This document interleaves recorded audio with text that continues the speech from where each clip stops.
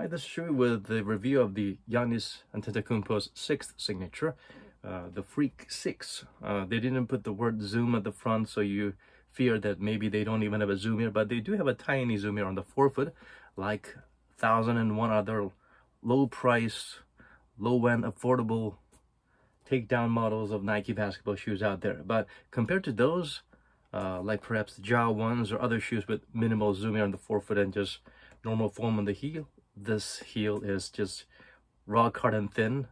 Why am I paying you more money for it? The price has been jacked up a whole lot more compared to the previous models. It is the most expensive Giannis Antetokounmpo signature to date and the worst ever. I say Giannis Freak 2 is probably the worst among the Freak collection. That had no innovation, zoom forefoot that you can barely feel, and heel that's rock hard. Yeah, pretty much this is it. They say they use some Cushlan 2.0 or whatever, but you don't feel it. It's just rock hard foam, low to the ground.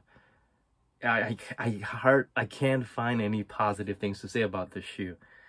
This design is a lazy carryover from the Zoom 5, Zoom Freak 5s. For a size 9.5, it weighs about 365 grams, but it feels much heavier than what the digits show.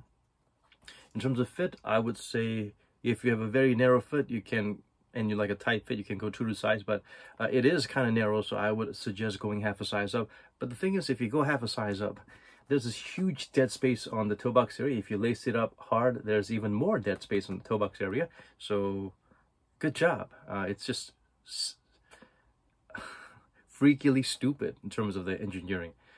Yeah, I know the lockdown is horrible, and these little parts, they're not low cut. They're kind of in between a mid and low cut, and these parts annoy you. Depending on how your foot or ankle is shaped, you will feel some kind of a circulation, stomping, chomping, cutting sensation around it, and this really pinches into your Achilles heel. It's high up for no reason, and the heel cup is, wow, very spacious. Enjoy all the heel slip you want to afford and you want to pay good money for. Again, this is much higher price. It's the same price as the KD lines, which actually they put more tech in it. So yeah, what else can I say about it? Oh, there is no outrigger. They have some kind of a stupid plastic here, but it doesn't really serve any purpose. And the foam here on the lateral side is especially soft, so it makes it incredibly fun to continually sprain your ankle and yeah,